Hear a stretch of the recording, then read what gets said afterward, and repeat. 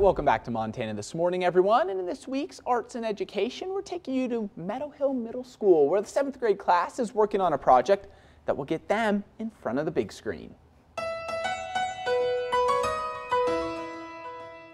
What you are looking at here is not your ordinary middle school project. Today, the 7th grade students at Meadow Hill Middle School are working with the Roxy Film Academy to create a documentary on the overall history and life of Missoula. And what makes this project even more special? The documentary will air during the Wildlife Film Festival at the Roxy on Saturday, April 13th. Now, from writing the questions to interviewing the experts, these kids were doing and learning every part of the filmmaking process. So we're teaching them all about being on a film crew. So yes, we have directors, our sound people, gaffers, which are lights, assistant directors, so they're running that clapper board, and then we also have people doing script supervising, and then they're also learning stop motion.